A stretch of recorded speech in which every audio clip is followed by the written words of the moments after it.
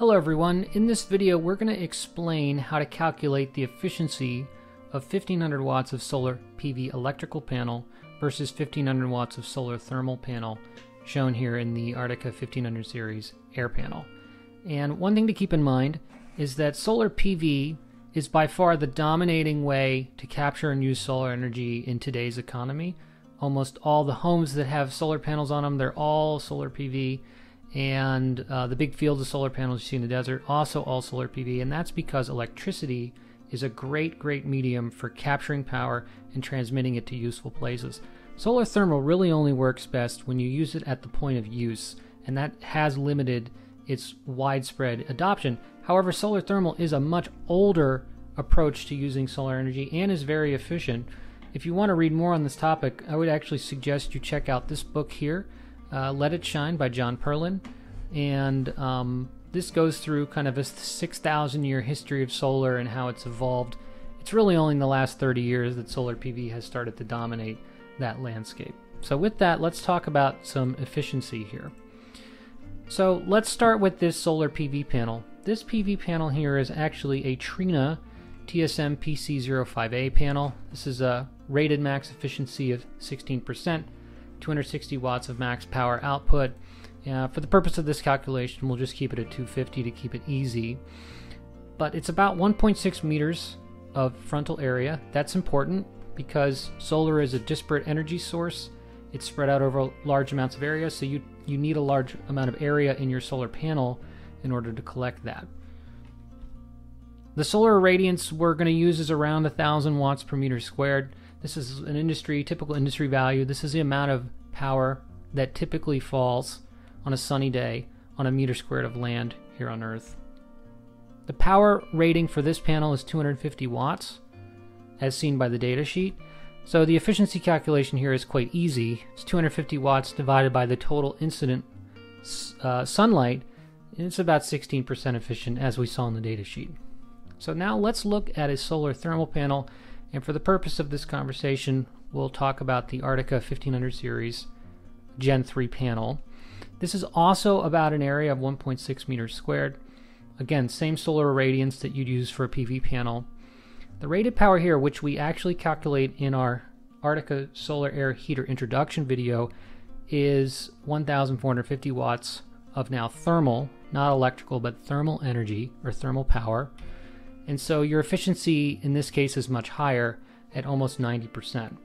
So because you have 90% efficiency for solar thermal, but you only have about 16% for PV, well, obviously that's going to result in far more PV modules to reach the same power rating as you would for a solar thermal module. So you have 1,500 watts here, solar thermal, 1,500 watts here in 6 panels, 250 watts each for solar PV.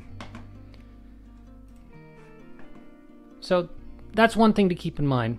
Photovoltaics is always going to be less efficient than using thermal. It's much easier to convert sunlight into thermal energy than it is to photovoltaic energy. But of course, as we mentioned, solar thermal has the issue of you have to use it in your point of generation. It's really quite difficult to transport for long distances. The other side of this you need to consider, other than capacity, is of course the cost of a project. Now here in the US, a typical project cost today, this is April 2022, is around $2.75 a watt, and we're going to multiply that by our 1,500 watt electric system. So if you're getting this done by an installer, it's probably going to be around $4,000 to $5,000. Now this would be a very small system for PV. Most PV systems are at least 4,000 watts, some 8,000, 16,000 depending upon your load. So these system costs really do multiply quite quickly, and typically you're not going to get into a solar PV system for less than $10,000 if you have a home here in the States, and it could be as high as 20 or 30 depending upon your load and the location of your house relative to the sun.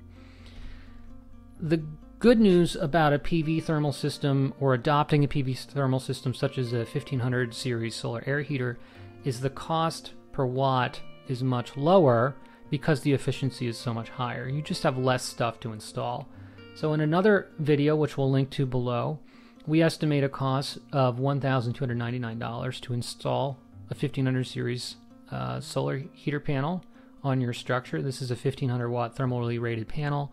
This is 87 cents a watt. So if you flip the equation around, it just gets back to the project cost of $1,299 to get 1500 watts of thermal energy versus 1500 watts of electrical.